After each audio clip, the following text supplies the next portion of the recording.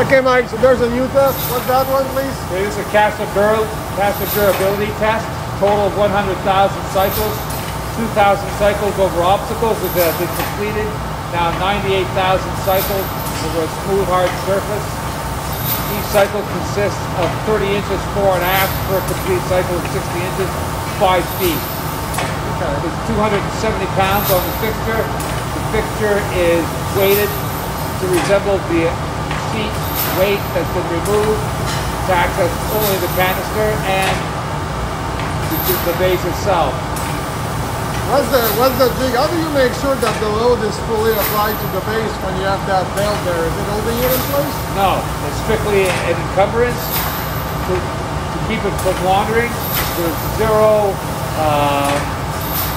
we're not aiding, supporting, or directing the weight in any way, shape, or form, just maintaining its cycling position. Okay.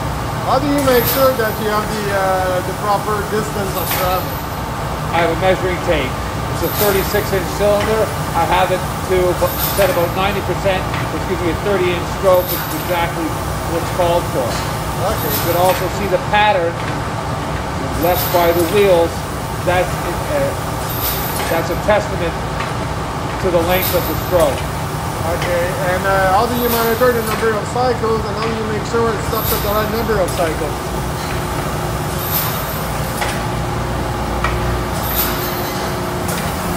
We have an electromechanical counter here. As you can see, it's done 51,886 cycles out of 98,000.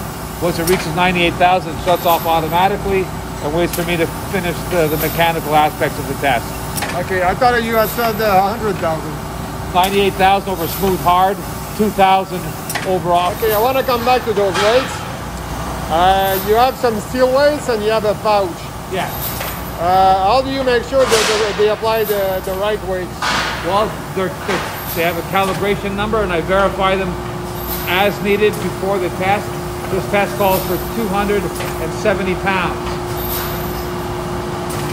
4 at 200, 1 at 44, 1 at 25, and 2.5-pound wooden inserts for a grand total of 270 pounds exactly.